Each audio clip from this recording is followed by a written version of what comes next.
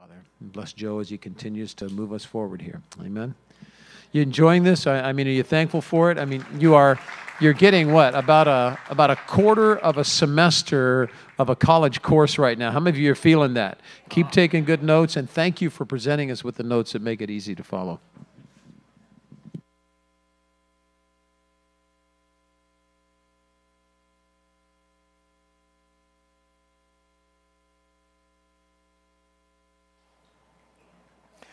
Let's turn to session number 2 here.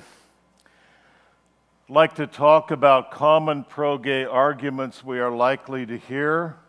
I don't think argument is a dirty word. An argument is simply a position put forward with the idea of either persuading or correcting. I do not then resent it if someone says, I have an argument with what you say or what you believe. It does not mean we're entering into contention. It means at least we are entering into discussion.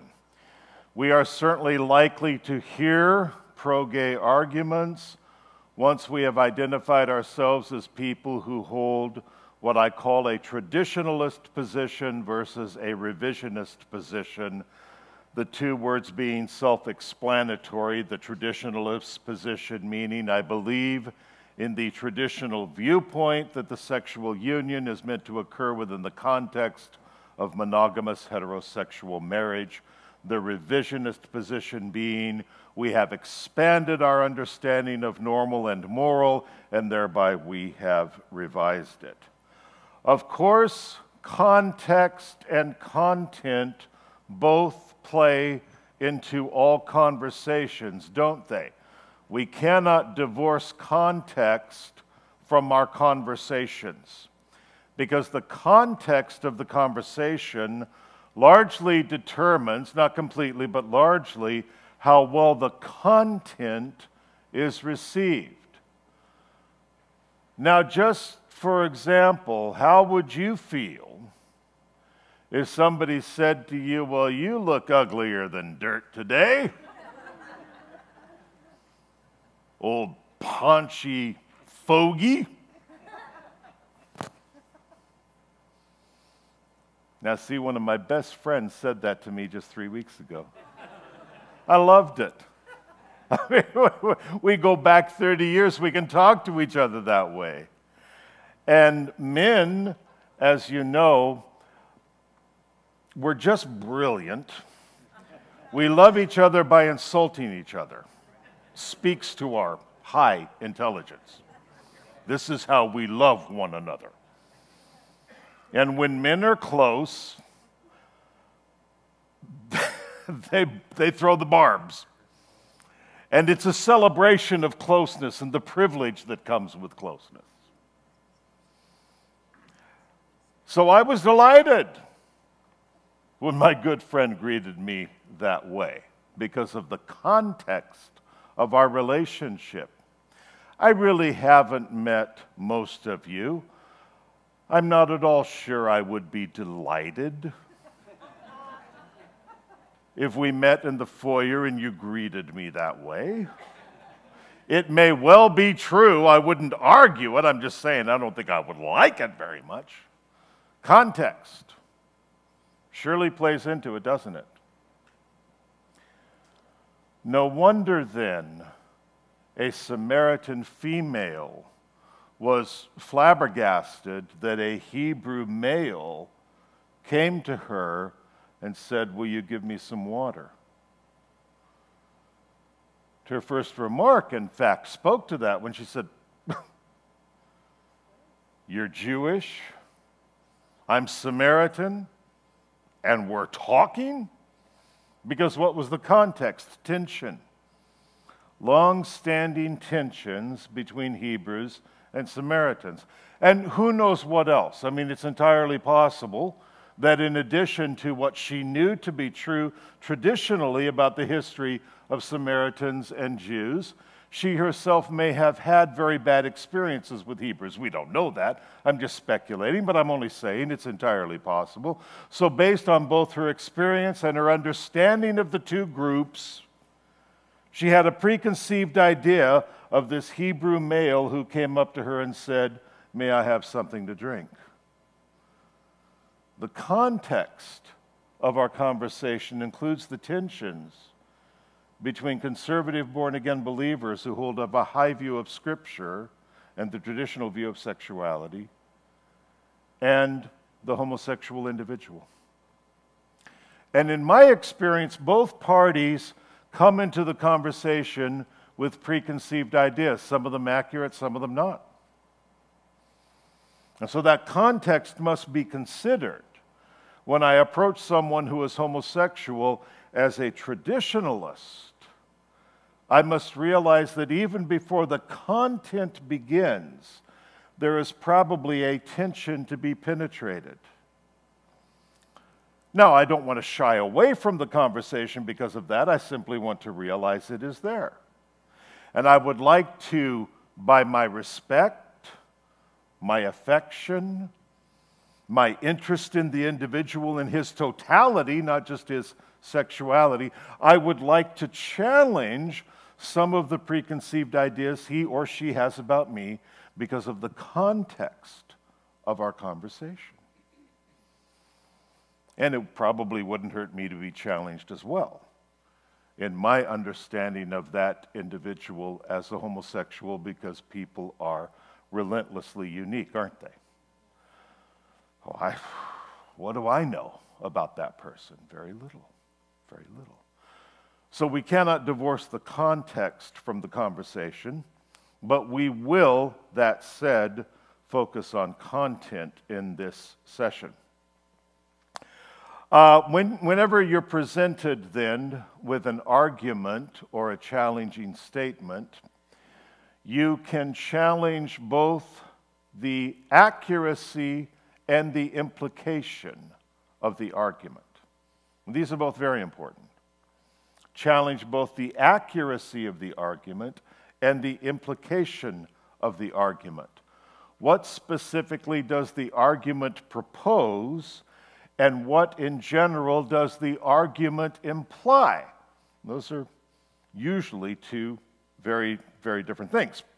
So with that in mind, let's look at 5 common pro-gay positioning statements we are likely to hear. The first is probably the commonest, and you've no doubt heard it. Homosexuality is inborn. People are born gay. It's been proven, in fact. Everybody knows that. The implication being, of course, if homosexuality is inborn, it must be natural, it must even be God ordained. Homosexuality has been proven to be inborn. This is a relatively new concept. It wasn't until the early 1990s, specifically late 1991, when studies began to be reported by scientists or medical doctors who had done research either into twins or brain structures, comparing the brain structure of a heterosexual to a homosexual, and concluding that there is evidence that there are either biological or genetic or both differences between homosexual people and heterosexual people. And from where I'm sitting, that began an escalation which probably didn't have to happen, in which a lot of believers felt threatened, like, oh no, wait a minute. If you say homosexuality is inborn, that would somehow concede the moral issue, because if it's inborn, then I'm going to have to admit it's normal. So no, that can't be right. Those studies must be wrong. And on the other end, the pro-gay apologist was basically falling into the same trap, saying if we can prove it's inborn, we can thereby prove that it is normal.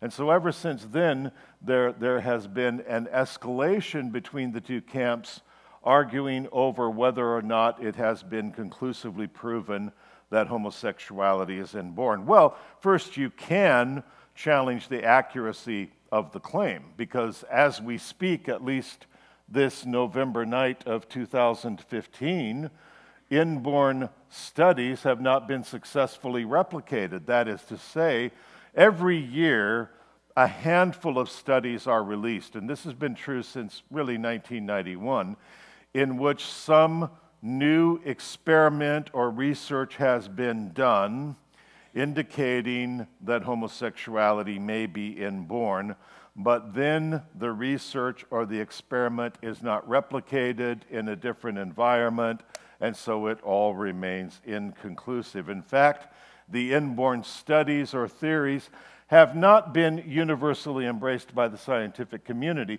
Certainly there are very qualified scientists, doctors, psychiatrists, psychotherapists who believe that, yes, homosexuality is inborn. They are convinced that that is true.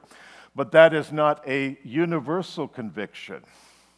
The way people talk, you'd think it was, but I think you know how this plays out. When something gets into the echo chamber, you know what I mean. It goes viral on the internet, and all the talking heads are saying it, and the teachers are saying it, and everybody seems to say it. By the sheer volume of people who say it so, the public begins to think, oh, well, must be true then, because everybody in the know seems to believe it.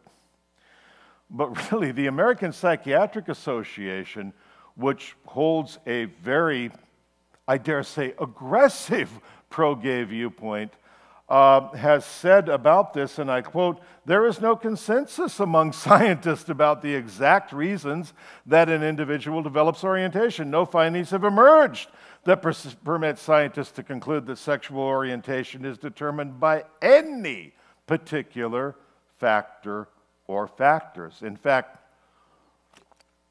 I happen to believe a very reasonable consensus is growing that acknowledges there are probably a cluster of influences combining to create what we call the homosexual orientation or the homosexual condition or attraction, however you phrase it. I am really not at all convinced people are born homosexual. I'm really not. I think it is entirely possible that some people are born with a personality structure which is more susceptible to homosexuality if other variables come into play. So that could, just speculating, account for the fact that I have two brothers, two older brothers, raised by the same father I was raised by, raised in the same home environment I was raised in. To my knowledge, neither of my brothers have ever experienced any homosexual attractions. Why did I? It's entirely possible that the personality structure I have was more susceptible to acquiring homosexual desires when certain other environmental factors came into play, as opposed to my brothers who did not have that same structure. So I think we will probably never come up with one definitive reason people become homosexual. There are some theories. For example, a very popular one among many conservative theorists is the family triad theory, in which a boy is much closer to his mother than his father, has an unsatisfactory relationship with his father, develops a deep yearning for a father's love which is not satisfied, and as that boy hits puberty, that yearning becomes sexualized, hence you have homosexuality. I don't know. May be true. It may be. I dare say no one theory, though, will apply to all people. Now, I've known many homosexual men who fit that pattern to a T. They really do. But I've also known homosexual men who had wonderful relationships with their dads and didn't experience any sense of not being loved by the main man in their life, and yet they developed homosexual feelings. So I don't think any one theory will apply to all people, including the inborn theory. So at this point, we can still challenge the accuracy of the claim by pointing out that, you know, There really is not a universal consensus that homosexuality is inborn. That is broadly believed. That doesn't make it true. The jury is still out. The proof is not conclusive, not by any means. My opinion, it probably never will be. I would be very surprised if someday a scientist discovers a gay gene or a verifiable biological explanation for homosexuality. I doubt that that is going to happen. But what if it did? What if tomorrow morning we wake up and there it is on CNN? Gay gene identified, proof positive, homosexuals are born that way. Inarguable evidence, it's an inborn condition. What would it tell us other than what we already know? We are born in sin. And then that, to me, is the real issue, which is why I don't butt heads too much with people over the inborn theory. If I'm talking to someone who says, I was born this way, I might gently say, well, I don't know. I mean, the jury's out on that. We don't really have proof. But hey, maybe you were, maybe you weren't. I don't know. Well, the real question is, do we determine whether something is right or wrong by its origins? No, we don't. We look at the tendency itself and assess it in light of our worldview, not in light of what caused it. So, even if it were inborn, we can challenge the implication of the claim, because the implication of the claim is, if it's inborn, it must be right. To which I would respond, in the interest of reasoning with someone, oh, come on, several unhealthy conditions may be inborn. Which really is true, by the way. I mean, there's a lot of evidence out there that alcoholism and chemical dependency, it's a condition often acquired in life because someone is born with what we call the addictive personality. And these problems do tend to run in families, so there really may be a genetic component to that. There's been some very good research done by a number of scientists and doctors indicating a very possible genetic link to addictive behavior.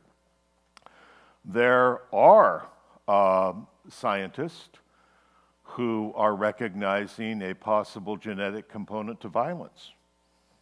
That some people may really be born with inborn violent tendencies, strong ones.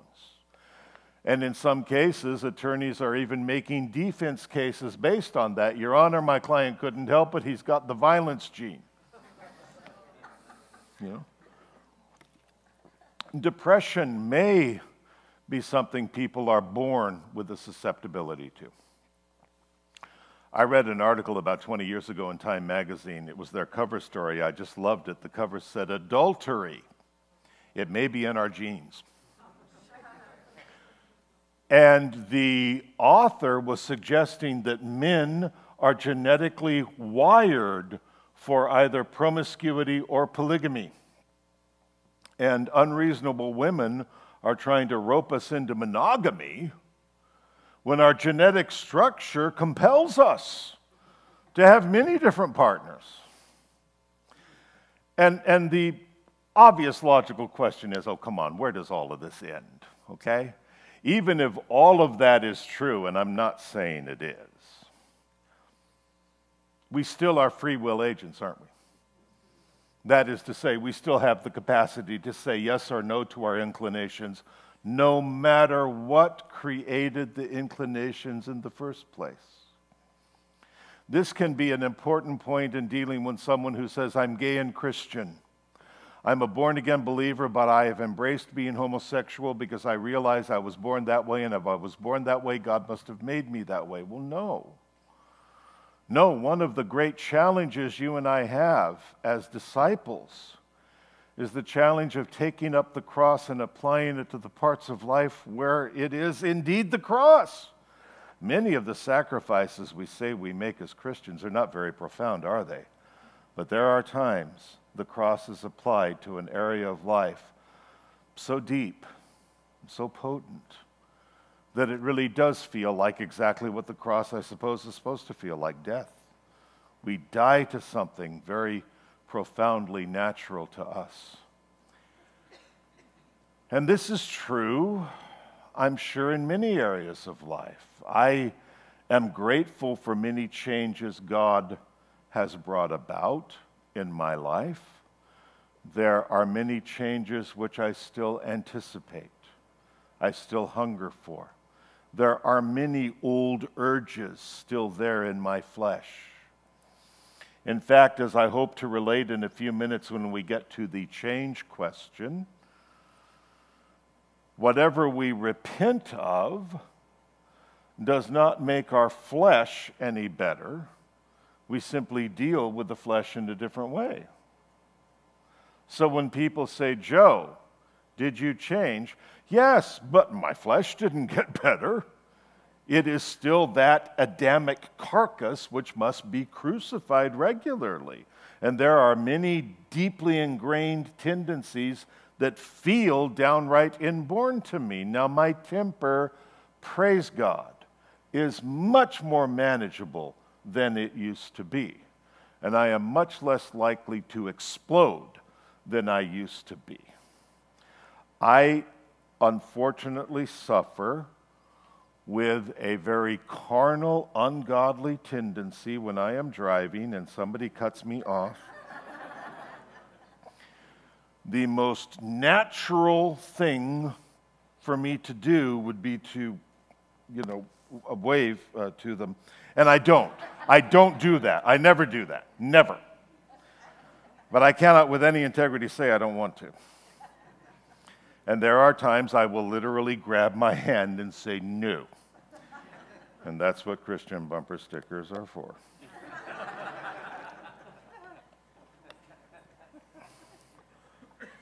Now let me be even more ridiculous than usual. Could you imagine me saying, I was born with the desire to make that gesture. I mean, I've had it since I was a little boy. Ever since I can remember, I've been doing that. Every time I was mad, that's what I did. I tried to stop. I got spanked for it. I got sent to the principal. I became a Christian, and I prayed for God to take away all desire for me to make that gesture. And I stopped the behavior, but the desire never left me. In fact, every year it seems stronger in me. It seems natural to me. I went to counseling for it. I had the elders of the church lay hands on me and pray that I would be delivered from it. I read the books about it. I went to conferences about it. I tried shock treatment for it, and nothing changed my natural inclination to make that gesture. Therefore, I have concluded God created that desire in me. I was born to greet people with that particular salute. It's who I am. I'm going to stop denying who I am. I'm going to be true to who I am. I'm out of the closet. Okay, now I am being a jerk because there is, of course, a huge difference between making an obscene gesture and all the complexity of sexual desire. But the principle is the same, really. It is. So the question no longer becomes, what is someone born with? We can concede the possibility that homosexuality is inborn without sacrificing one shred of biblical integrity, because we are born in sin, and so it is entirely possible, not likely, probably will never be proven, but I will concede the possibility that that is an inborn condition. But the question does not become, how was somebody born, but rather, is the thing in and of itself natural? Inborn, therefore, does not mean normal, nor does it mean God-ordained, which leads to a second very common argument: I can't change. I can't change. Homosexuality is immutable. You will no doubt, if you discuss this with people, hear about the controversies over whether or not a homosexual can ever truly change and be converted into a heterosexual person. In California, It is now illegal to offer professional counseling to an adolescent if the counseling is designed to help the adolescent change his homosexual orientation. Similar laws are on the books in other states. There is, as we speak, a movement afoot to make it illegal to offer such counseling to anyone, even to an adult who says, I'm a Christian, I have homosexual desires, I don't want these desires, can you help me? If current trends continue, it's entirely possible, in my opinion, very likely, that licensed therapists and psychiatrists and psychologists will not be able to offer such help to homosexual people who want it. A few years ago, the director of one of the largest ministries addressing homosexuality made a public apology to the gay community and said, I am sorry we have promised you change. I am sorry we have told you you should change. We are now shutting our doors. There is a growing consensus, even among many Bible-believing Christians, that we should recognize homosexuality as something unchangeable and thereby relax our particular standards on the issues, all based on the notion that homosexuality must be immutable. As always, we can challenge both the accuracy and the implication. Let's start with the accuracy. And that goes back to Paul to Corinth in 1 Corinthians 6. When he was really getting on the Corinthians about their general carnality and talking to them about the contrast between believers and non-believers, he said, don't you know the unrighteous, they're not going to inherit the kingdom. Do not kid yourselves. Do not be deceived. Neither adulterers, fornicators, drunkards, idolaters, thieves, revilers, homosexuals, or prostitutes shall inherit the kingdom. It's a very broad, very concise statement. And then he made a remarkable statement, one obviously I take to heart, when he said, and such were, past tense, some of you. He said, I know I'm writing a letter to a church in which there are former homosexuals and former prostitutes and former idolaters and former fornicators and everything else. Such were some of you, past tense. What did he mean when he said, such were some of you? Did he mean that you have been through an experience that microwaved you out of any sinful temptation and now you no longer have it? Or did he mean you have stopped the temptation, or you've stopped the behavior but still have the temptation every day, or something in between? Strictly speaking, when we repent of sin, we are not guaranteed relief from the temptation to the sin. We are guaranteed relief from the power of the sin. This, to me, is the critical foundational issue. I will concede that when people repent of any sin, because the flesh is still intact, the old nature is still there, and the sin resides in the old nature, the individual is very likely to continue to have temptations towards that sin. Does that mean the individual did not change? That's where you can first challenge the accuracy of the claim. You might try, if you're interested in this subject, looking up a website called NARTH, National Association for the Research and Therapy of Homosexuality. It's a clinical website, and in it you'll find not only testimonials, but some very valid studies on what sort of changes have been experienced on the part of people who said, I have homosexual desires, I don't want them. To what extent can I experience relief from these desires? There was a time it wasn't radical for psychiatrists or psychologists to hold the viewpoint that those desires could be overcome. But since homosexuality was normalized by the American Psychiatric Association in 1973, there's been a growing movement to hold a uniform viewpoint in clinical circles on homosexuality and see it as something both natural and something unchangeable. Also, an excellent book by Mark Yarhouse and Stanton Jones called Ex-Gays, you can find that on Amazon.com, is a longitudinal study on individuals who repented of homosexuality and the types of changes that they experienced.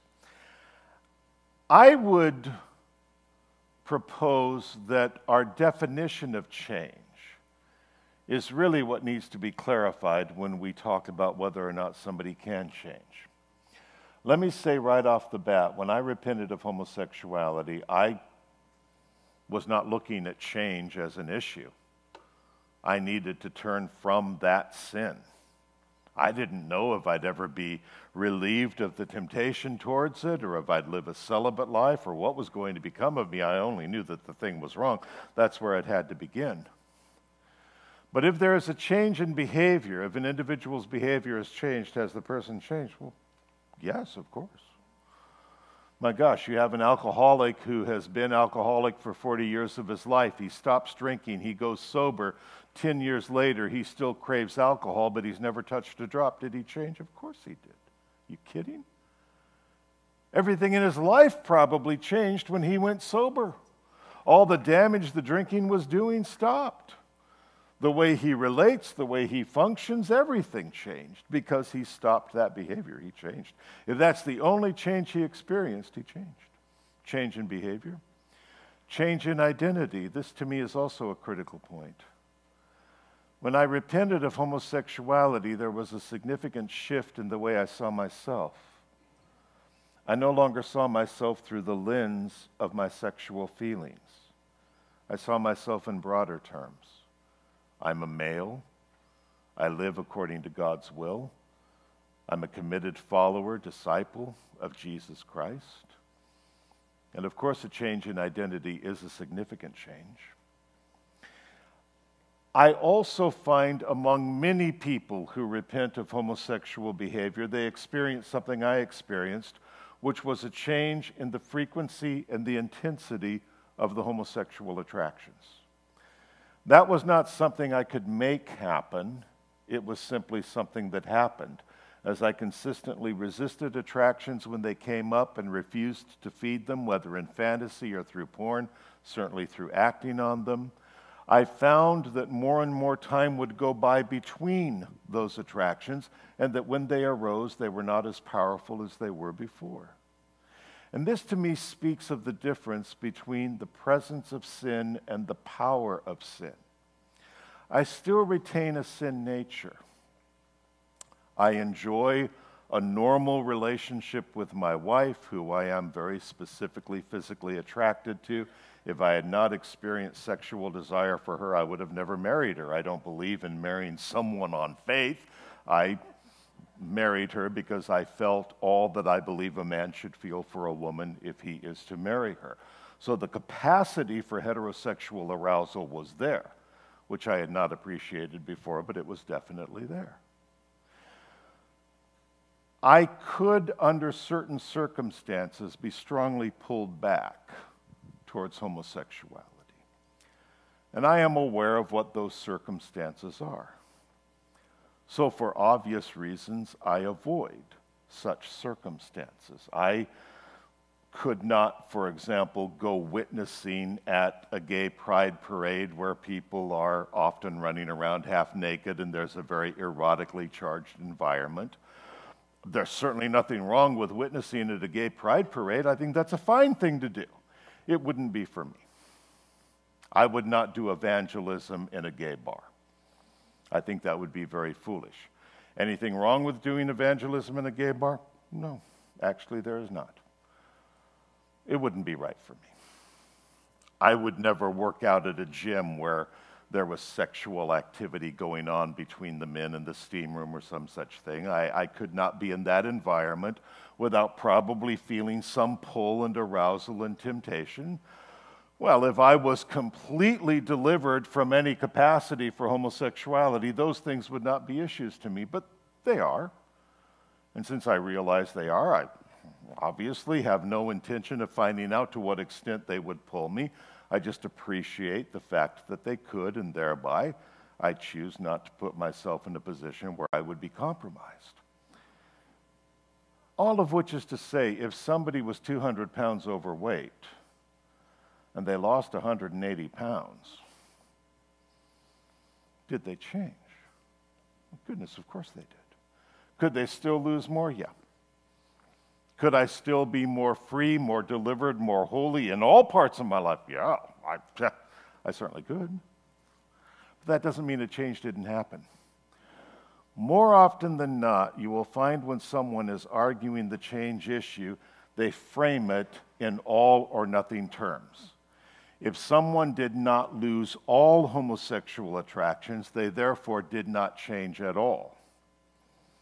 And there are times Christians go to the other extreme and also demand that if you repent of homosexuality, you must have lost all homosexual temptations, or else you never really repented, which, by the way, has kept many people within the body of Christ feeling terrified to admit their temptations because they feel like, wow, if anybody knew I have these temptations, even though I never act on them, and by the grace of God I resist them, people would think horribly of me just because that's a temptation in my life, which is a shame.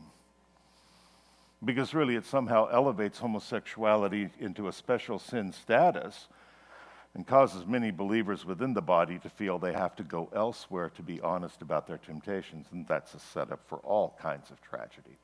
So we can challenge the accuracy of the claim both in natural terms based on research on the possibility of change and by challenging the definition of change. Perhaps more important, we can challenge the implication of the argument, though, and this is an important point. As with the inborn theory, we do not determine the rightness or wrongness of something by how deeply ingrained it is, nor even by whether or not somebody can lose all temptation towards it. Because most believers will admit that while God transforms us and the Spirit sanctifies us and we are absolutely changed from glory to glory, we retain in many ways desires that we could default to if we choose to. That's a reality of Christian living.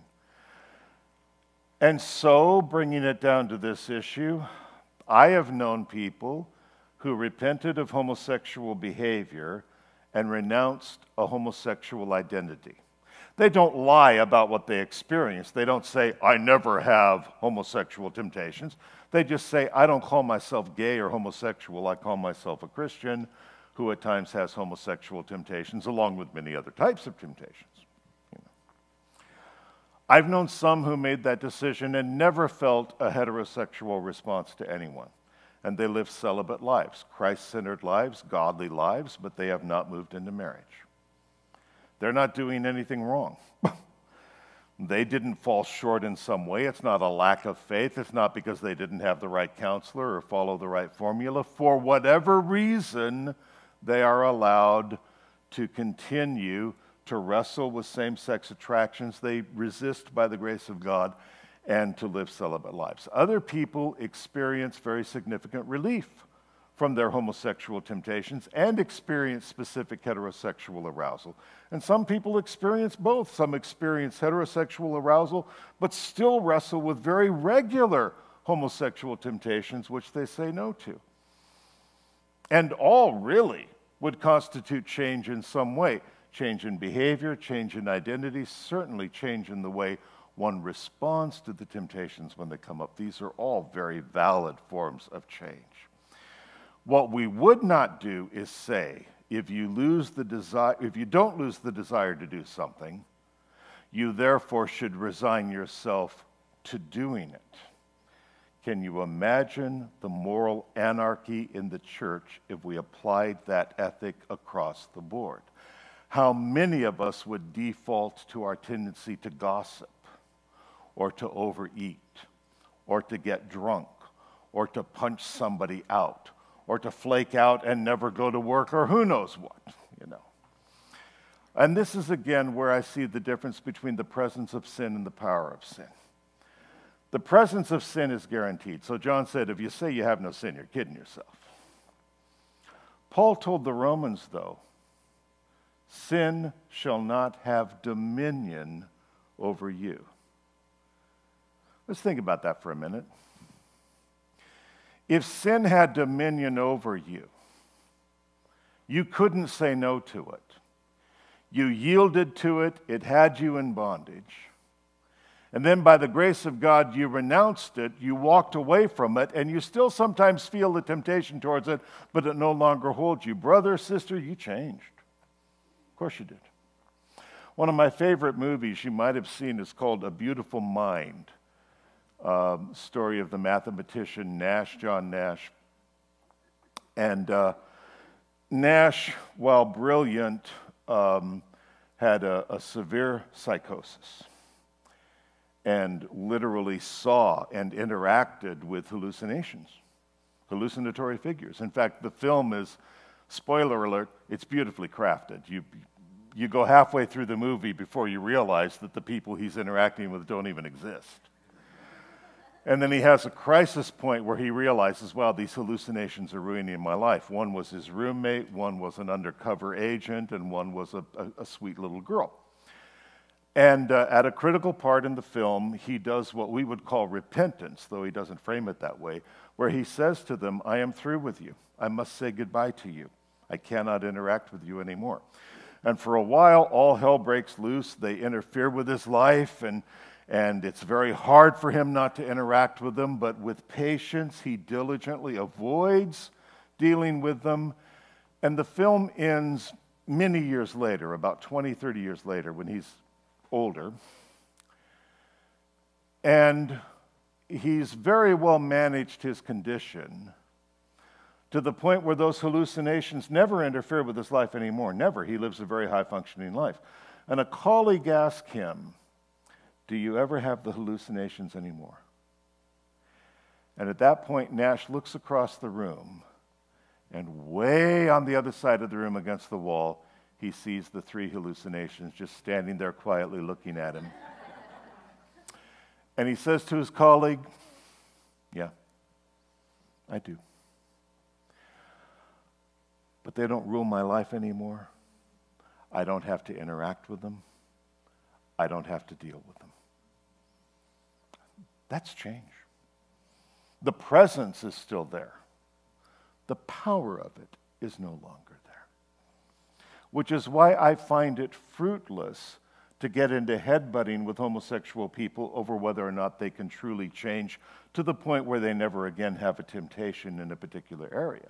Because what I like to point out is immutable does not mean normal or God-ordained, because there are many conditions that seem quite permanent and immutable. Addictive desires, depression, violent desires, deeply ingrained habits. That is the power of the flesh.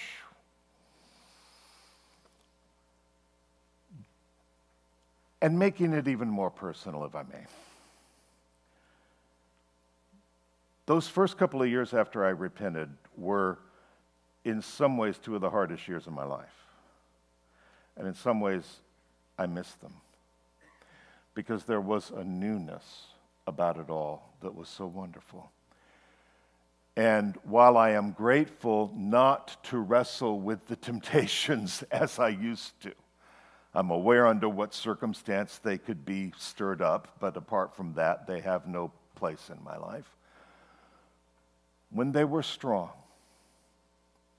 every time I said no to them, it was an act of love. In that same chapter in Romans 5, when Paul says, sin shall no longer have dominion over you, he also makes a wonderful point or admonition when he says, as sin used to reign in your members, so now yield your members as instruments of righteousness. And this I keep in mind for any temptation. Every time I want to do something which would take me outside of God's will, when I say no to that, it's an act of worship. When we worship, we yield our bodies to God's purposes. That's what we did tonight, isn't it? With our hands and our mouths and our minds and our hearts, we yielded our bodies to God's purposes.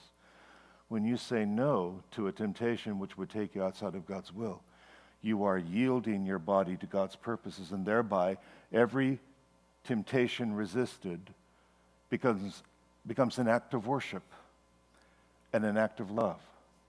And it was profoundly meaningful to me. Brought the Lord and I much closer. When I would say, Lord, I really want that. I want that fantasy. I want to look. I want to lust. But I love you. I'm yielding my body to your purposes. That the bonds solidified between us were very strong. For that reason, I would never say to the person who never loses temptations, oh, you must either be less spiritual or you did it wrong or there's something foundationally wrong with you. No, I would just say, praise God, you are able to love God by saying no to those temptations, as I must love God by saying no to the temptations in my life as they come up. Immutable then does not mean normal nor God ordained.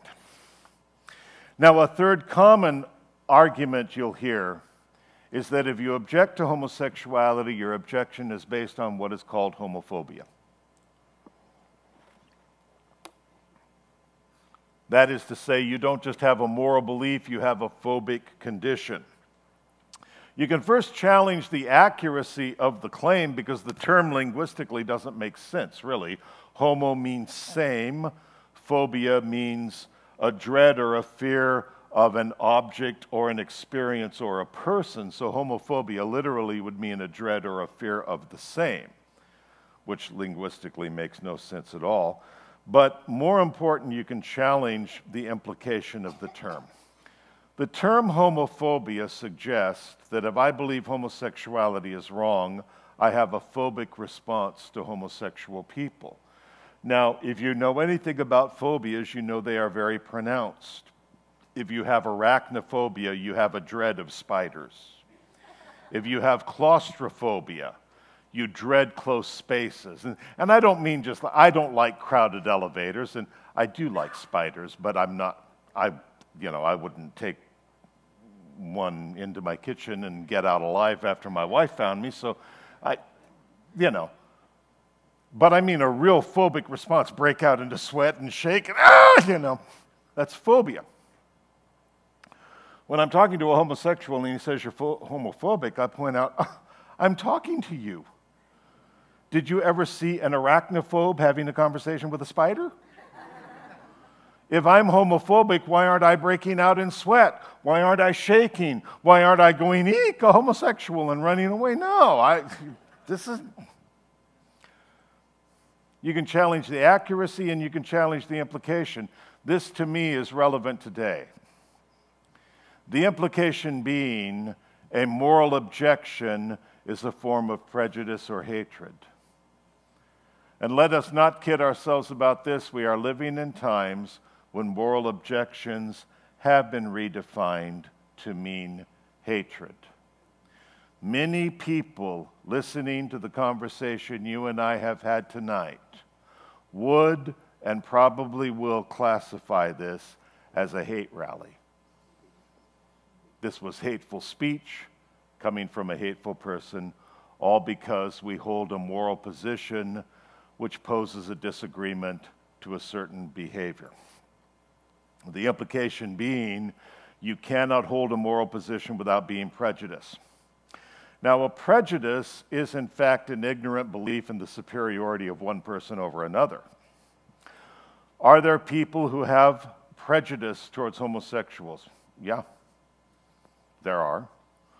Always have been, always will be. There are people who do believe they are essentially better because they are heterosexual than homosexual people are. And they genuinely look down on homosexual people, and they have a genuine prejudice towards homosexuals. That is true. That is true. But there is also conviction, which is a deeply held belief based on a worldview. That is to say, one can recognize another person as being of equal worth and have a genuine fondness and respect for that person and still hold a conviction based on worldview that that person's behavior is wrong. There are times I appeal to the maturity of the person I'm talking with and say, Don't you see how childish and irrational it is for us to say we hate each other simply because we disagree? If nothing else, it devalues the power of the term hatred. If I hate you, surely I will show it with something more vehement than me simply saying, I think you are wrong. So, there is phobia, which is very rare, a phobic response to homosexuals. There is prejudice against homosexuals, which some have. By and large, the traditionalist believer simply feels that homosexuality falls short of what God intended. Now, I do find it helpful always to broaden that statement to clarify.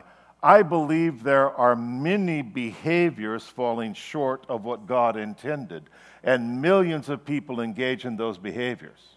I believe the use of pornography falls short of what God intended. I believe adultery and sex before marriage fall short of what God intended, as does prostitution and strip clubs and massage parlors and homosexuality. So there are many behaviors I believe fall short of what God intended. And by the way, every day I commit behaviors falling short of what God intended. And every day I have thoughts falling short of what God intended. This is the nature of sin. And I find it, again, in discussion very helpful to bring that in to clarify I'm not obsessing over nor elevating this to a special status. Now, that will often lead the person to object for the next argument, which is, well, come on. You keep saying it's a sin, but don't you know Jesus never said anything about homosexuality? Never said a word about it. And if Jesus never said anything about it, he must be okay with it. And if he's okay with it, why aren't you?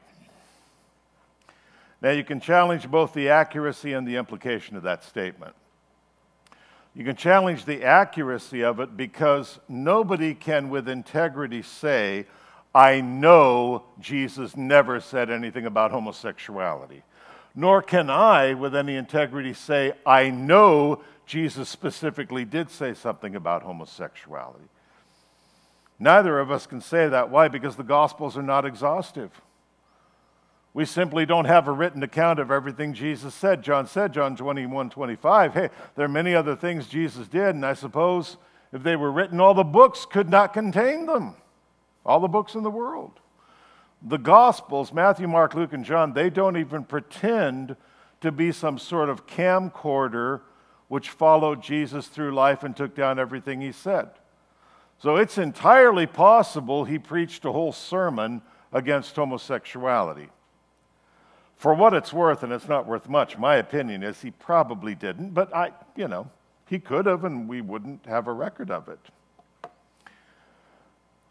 The question becomes, if Jesus did not condemn a specific behavior, does that mean the behavior is not condemned? Well, now surely that can't be true. Let's look first at what Jesus did say. I quoted this earlier when he spoke to created intent. Matthew 19:4-6, when he said, this is what God intended. Don't you know he created the male and female? A man leaves his father and mother, is joined to his wife, they become one flesh, and so forth. That was a very important positioning statement because what did he say? I, God incarnate, am telling you that the Creator's original intention for the sexual union was this.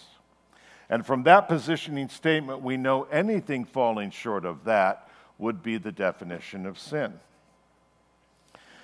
You can also challenge the implication because the Gospels are not the entire canon. There is something in that argument which implies that everything we need to know about Christianity we can get from Jesus' specific words recorded in the Gospels. In fact, you may have heard of a whole group of people who call themselves red-letter Christians, who believe that the teachings of Jesus somehow take precedence over the rest of Scripture. And while I can somewhat see why people could come to that conclusion, the reality is it diminishes the authority of all of Scripture. which Paul told Timothy is inspired in its entirety. All of it is profitable for what? Doctrine, reproof, instruction in righteousness, and so forth.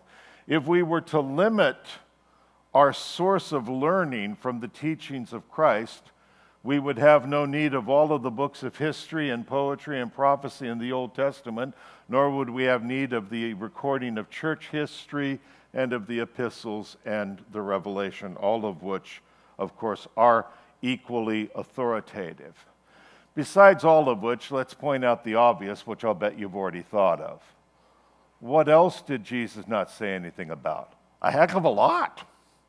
We have no record, for example, of Jesus condemning incest, not specifically. Not specifically.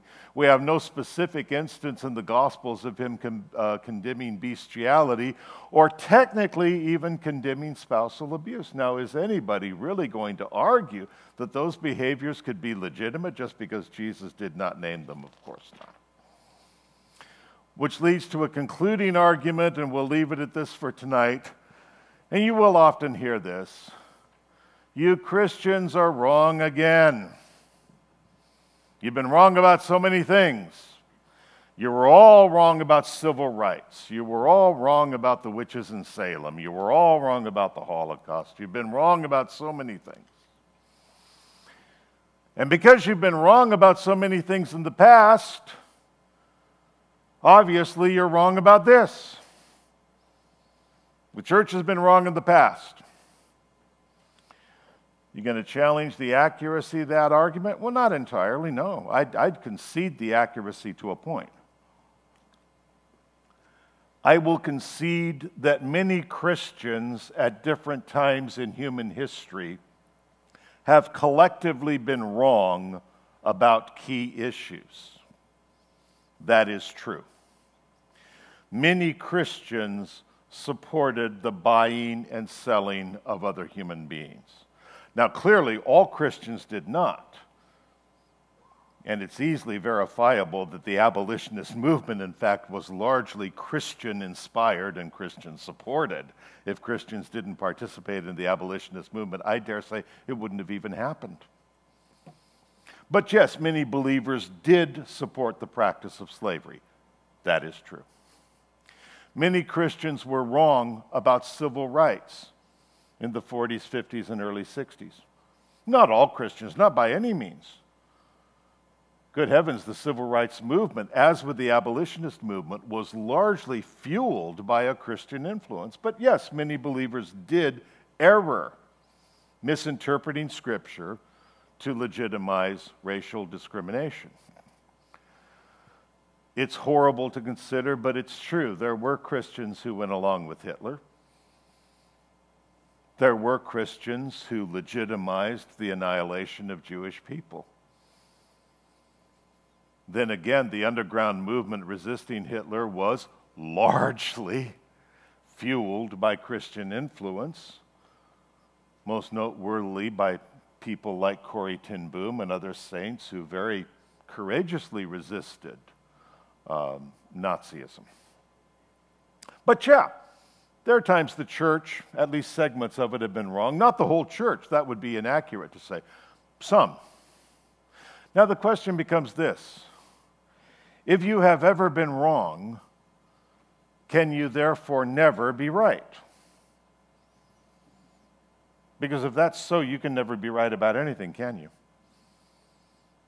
So when a gay person says to me, well, Christians have been wrong in the past, I would say, yes, and your point is, have you ever been wrong in the past? Well, sure I have. Well, then, that doesn't mean you're wrong in the present. So errors in past positions do not prove errors in current positions. Now, oftentimes the errors have been in the methods of holding or promoting the position. This, I will say with huge regret and some vehemence, many Christians have had the right position on homosexuality and have expressed it in all the wrong ways. This is true. When I was a gay activist, we carefully monitored what well-known pastors and televangelists and preachers said about homosexuality. We collected many statements that were, by any reasonable standards, very spiteful, mean-spirited, inaccurate, sometimes downright hateful. And may I say plainly, we loved that. Because every time Christians said something inaccurate or stupid or hateful about us, we could tell ourselves, you see, we're right and they're wrong. So yes, there are those who have had the right position but held it or expressed it in the wrong way. But does that mean the position itself was wrong? Well, of course not. Now, I think, for example, about Puritan times, when certain positions were held, positions I agree with, but I don't agree with the way they were enforced. So, for example, the Puritans held the position that you should go to church. Yes, I think you should. Don't forsake the assembling of yourselves together. Now, if you missed church and you didn't have a good reason, like you died, why, you might find yourself in the stocks next week. I can't really get behind that. If you gossiped, I believe the church held the right position, don't gossip. But if you did, you might find yourself tied to a stool, attached to a pole, swung out over the lake and dunked underwater and held there for a minute while the whole town laughed at you. Don't agree with that at all, but I agree with the position. Likewise, yes, Christians may have expressed the right position in the wrong way, but errors in expressing a position do not prove the error of the position itself. The bottom line question is, what is the right position? Not how poorly or how well have people expressed that position. All of which brings us back to the threefold challenge we'll keep addressing tomorrow when we do our sessions on the pro-gay interpretation of the Bible and what to do when homosexuality hits home. This subject challenges us to know the Word, to know the issues, and then apply the Word to the issues. Let's take a minute now, and I'm going to ask the ushers if we could pick up whatever questions anybody has written down, and I will try to answer them as succinctly as possible and get us out of here before this turns into a sleepover. So if you do have a question that you've written down on an index card, would you raise your hand so they will know to pick it up from you?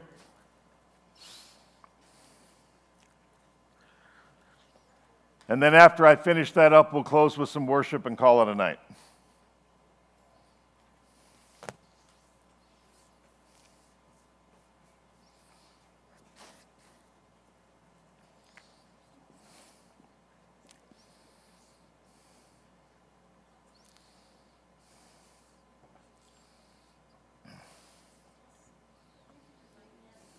Beg your pardon? I know Pastor David Hawking. You remind me of him, you're like big and you talk big like him. Well, there will be no living with me now. You always get a little on edge when somebody says, do you know who you remind me of? And I think, oh, please, you're not going to say Donald Duck, are you? David Hawking, I'll take that one. Thank you. Thank you. Is that it? No. Well, let me start anyway, just in the interest of moving this along. What would you say to a church that believes in loving all people but are not supportive of a change ministry? Well, I think it would depend on how you define, quote unquote, a change ministry. Number one, I believe if a church is Bible-believing and functioning in body ministry, it need not have any specific kind of ministry. It doesn't have to have a ministry to people dealing with drugs or overeating or smoking or emotional problems. So I certainly don't think a church needs to have a specific, specialized ministry addressing this in order to effectively address it. In fact, to put it more plainly, when I was attending Calvary Chapel between 1984 and I'd say about 1988 or 89 out in Costa Mesa, there was no specialized ministry there dealing with homosexuality, but I was getting the word, I was getting great fellowship, I was getting body ministry. Those are the nutrients we need. I believe in specialized ministry. I run a specialized ministry, so obviously I believe in them, but they are supplements. If you're going to be healthy, you have to first have a healthy diet. Then in addition to that, you want to take some extra protein, vitamin B or C, fine. But those are supplements. They don't replace the actual meal. The same is true of specialized ministries. So I am a little apprehensive of the term change ministry because it implies that it's a sort of presto changeo kind of ministry that will, as some people say, pray the gay away.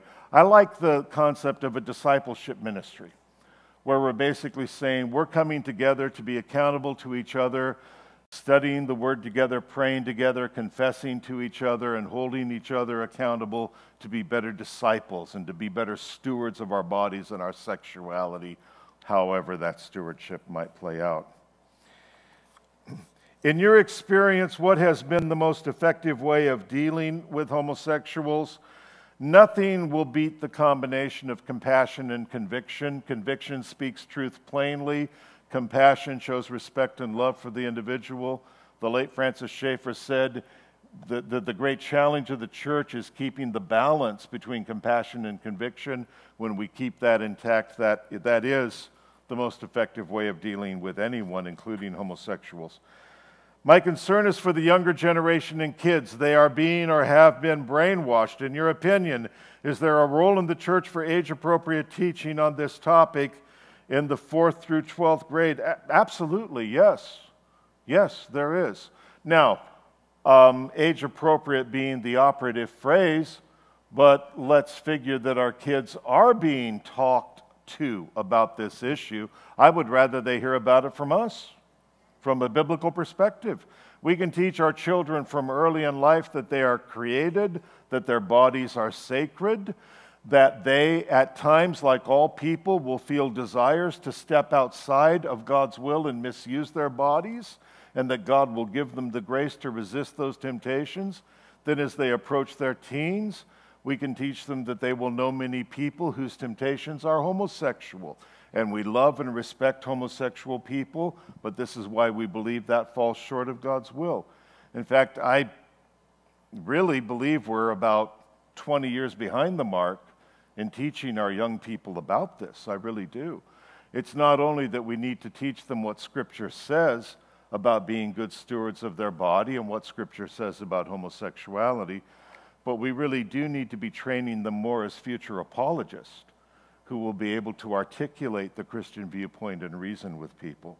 So I do believe that, yes, we have a mandate, really, to be speaking to them about this. What is the reason young people are exploring binary gender?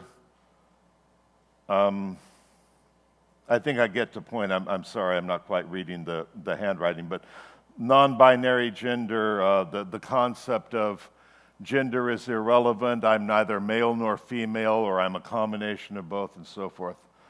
Now, I said earlier, and I want to reiterate this, I don't like to get into a lot of devil chasing, I really don't.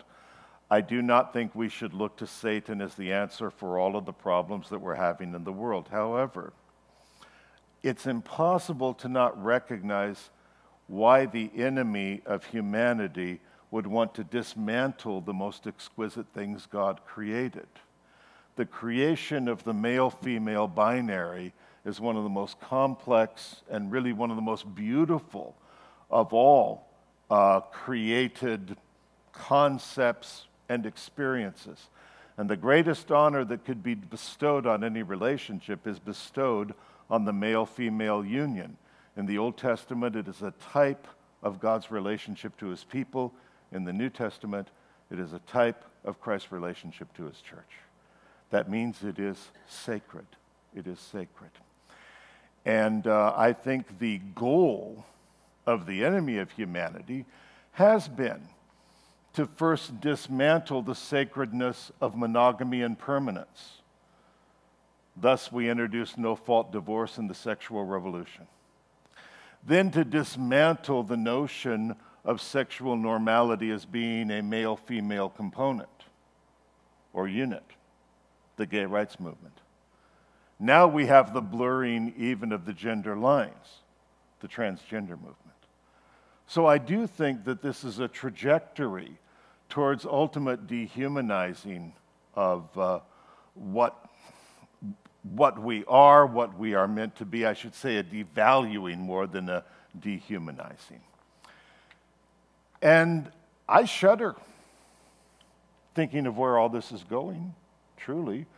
But I think we can argue that we are advocates for the contrast between male and female, which God created in response to the deepest human need, and that there is a complexity to that. In fact, I would argue at times that it is very sexist to say that there is no distinction and therefore no particular value to that.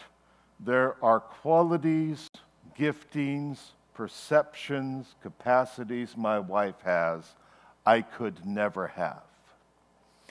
I could say I identify as Renee.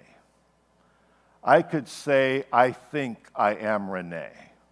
I could say I want to be Renee, but it would be a terrible insult to Renee if I took this big, bald-headed, hairy body and tried to transplant it into her and say, I am now thereby Renee. Because I could never bring to the table what my wife could bring to the table. And with all due modesty, I hope she could never bring to the table what I could bring to as a male. Because those distinctions are divinely designed. And because they are divinely designed anatomically and psychologically, I think trying to blur those distinctions is a way of devaluing both women and men. So the long and short of it is that is my take on the concept of devaluing gender. Your argument, well, what argument is there against non-Christian homosexuals? There is not so much an argument against non-Christian homosexuals any more than there is an argument against non-Christian gamblers or non-Christian thieves or, non-Christian overeaters. I mean, my biggest concern about a non-Christian is that they are non-Christian, not that they're homosexual, heterosexual, or bisexual. They are unsaved, and because they are unsaved, that is my concern. That said, I will also say I do believe that even in the natural, the homosexual who accepts that as a way of life and a way of being is accepting something which in the natural I do not believe is ever going to deliver what a heterosexual union could deliver. So I do think that Christian principles, even when they're lived out by non-Christians, are in the non-Christian's best interest. But I must take a cue from what Paul told the Corinthian church when he said, hey, I told you not to keep company with fornicators, but I didn't mean fornicators of the world, otherwise you'd have to go out of the world. And then he said, what have I to do to judge those who are on the outside? Those who are on the outside, God judges. And so I am not interested in persuading the non-Christian homosexual to abandon homosexuality. I'm interested in persuading him or her to receive Jesus Christ. Then we can talk about proper stewardship. Have been asked, are gays going to heaven? I don't mean to mince words or play word games, but I do have to point out a lot of that depends on what you mean by gays. If a person has been born again and wrestles with temptations towards homosexuality and is not yielding to those temptations, is that person going to heaven? Yeah, of course I think that person is. If a person is born again and backslides into homosexual sin, is that person going to heaven? I don't know. I know that ultimately Paul said those who practice such things shall not inherit the kingdom. Does that mean that in this life they cross a line and lose their salvation, or does it mean that if they die in that sin, they're lost forever? That I do not know. I tend to think that someone who does what I did is probably very deceived and in rebellion and in a very dangerous place. Whether or not they have lost their salvation, I don't know. If you mean people who are gay and are not Christian don't go to heaven, I would say yes, they don't go to heaven, but it's not because they're gay, it's because they haven't been born again. So I think that's really where the central theme should be. Have they or have they not been born again? I will let the Arminianist and the Calvinist duke it out as to whether or not you can lose your salvation. Not going there. And I'll be very honest, I don't know. That's just, and I defer completely to your pastor on that one.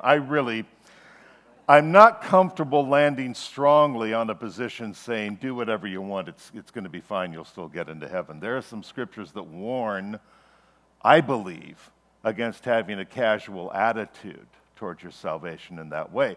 However, I will also say this, if my repenting of sexual sin sure as heck wasn't my idea, God did that. God gave me the will to repent. God gave me the enlightenment to repent. God gave me the sustenance to repent. To what extent my free will came into it, I will probably never know. Probably never will. Which didn't answer your question at all, did it? I'm sorry. That's the best I can do. In regards to Matthew 19:4-6, one friend asked, why does this passage have so much relevance in regard to homosexuality when there are contradictions in the Bible? You know, I so often hear that question, and I'll bet many of you do too. Well, why? There are so many contradictions in the Bible, and you say, okay, which one?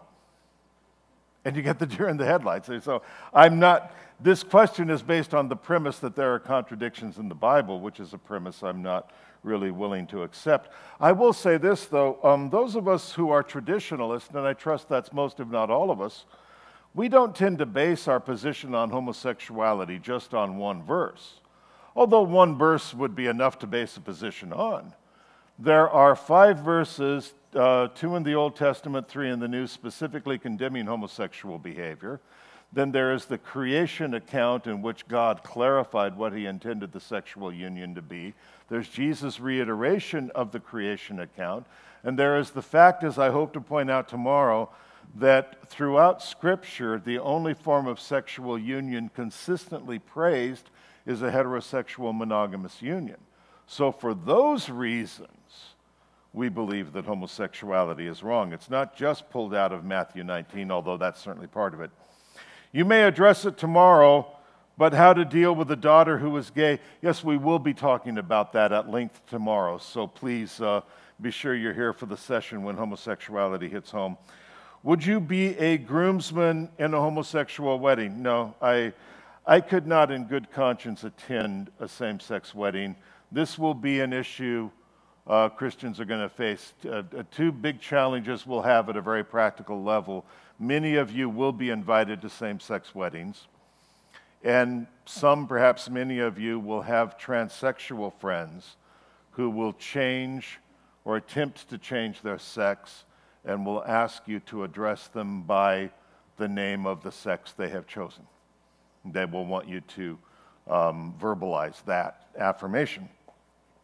In my opinion, I could not in good conscience do either as a believer, and I realize that's going to create tremendous tensions, but I think regarding a same-sex wedding, I don't think it's possible to attend a wedding without by your presence saying, I bless this, I support it. In fact, many of you will remember a time when in marriage ceremonies, the people in attendance were asked, okay, anybody have any objections? Speak now or forever hold your peace. And if you don't have objections, you're saying, I bless this, I condone it, I'm with it. It's not, I could go to a party that gay people threw.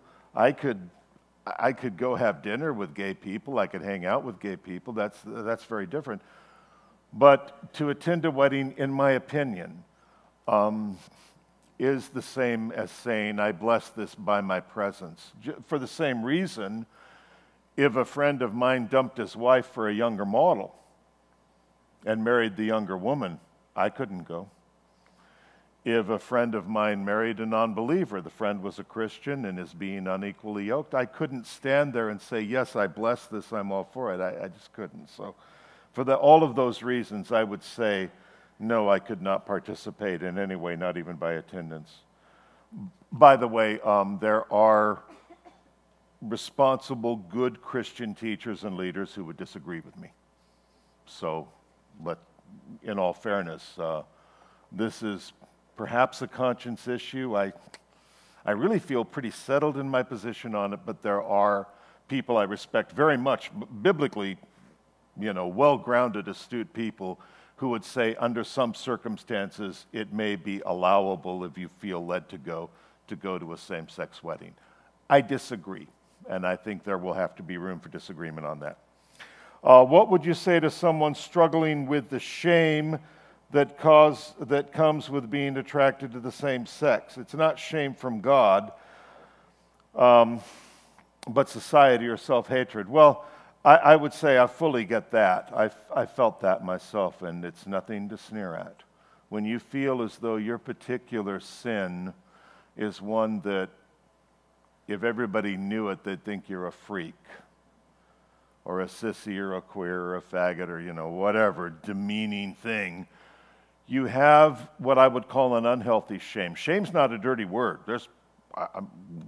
Paul told the Corinthian church at least once, I'm saying this to your shame. Shame on you, So there's good things, good reasons to be ashamed. But the nature of a temptation is not, in my opinion, something to be legitimately ashamed of. And I think something I had to face was I have a conviction of this sin in my life, but I also have an inordinate belief, deeply ingrained from years of shame, that this makes me somehow less valuable than other men. And I think that a combination of prayer, healthy interaction, studying what Scripture says about our value before God, and daring to kind of let Christ speak to you like he did on the Sermon on the Mount. You have heard it said, but I say unto you. And you embrace that, and you walk in it, and you find that more and more you're released from that. But it's no small thing. This was another question, should a Christian go to a gay wedding, which, again, I've answered. When questioning the Christian viewpoint on homosexuals, others will attack how a Christian picks and chooses which verses to follow. They often refer to obscure requirements from Leviticus. How do you answer these people? Thank you for the question. We will very specifically go over that tomorrow when we review Leviticus on the pro-gay theology. So if you will, please let me answer that in more detail tomorrow. We will get into that very question. What causes some gays to exhibit characteristics of the opposite sex? Guys who act and sound like females and vice versa. I really don't know.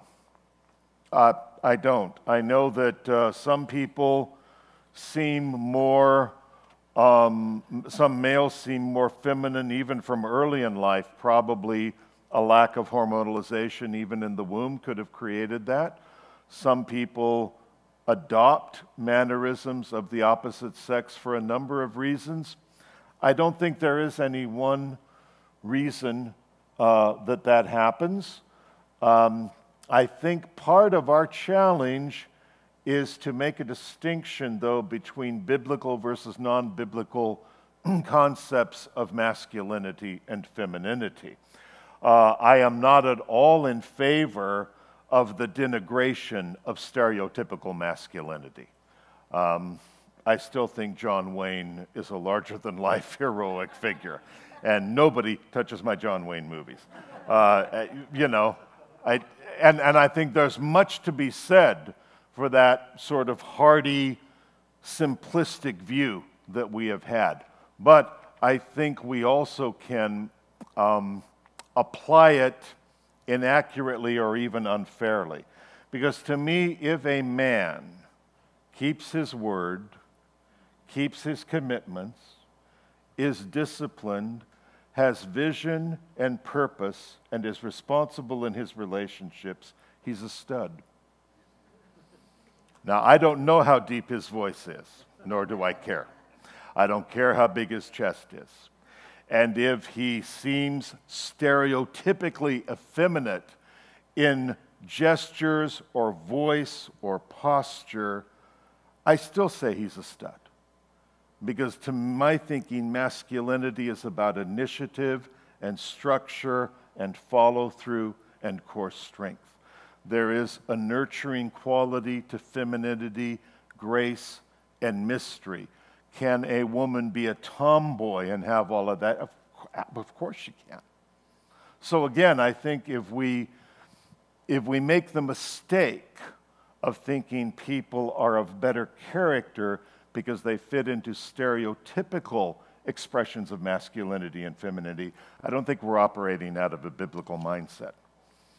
Last question, how do I get past or ignore the missing of my old gay friends? They meant so much to me, and it's hard to not miss them and to walk away fully. Yes, it is.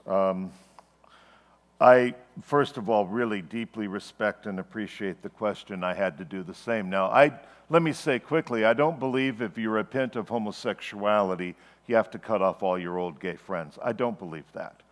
In my case, I had to relocate, and in my case, because I declared myself to my gay friends. And I said, you know, I really see this as a sin now. I'm not trying to judge you, but I think it's wrong. Well, that alone terminated a lot of my friendships for obvious reasons. Not all of them, though, really. I mean, some of my gay friends were very reasonable and fair-minded, and, you know, when I started doing the kind of work I do, I think that was the last straw. But I do know this. In conscience, I also realized that even if I was not attracted to or stumbled by gay friends, if being around them caused me to be less watchful over myself, that was problematic and I would have to withdraw. And I'm assuming that has something to do with your question. And it feels like death. I mean, many of us who've repented of this sin walked away from our primary support structure, where we were well known and felt very solidified.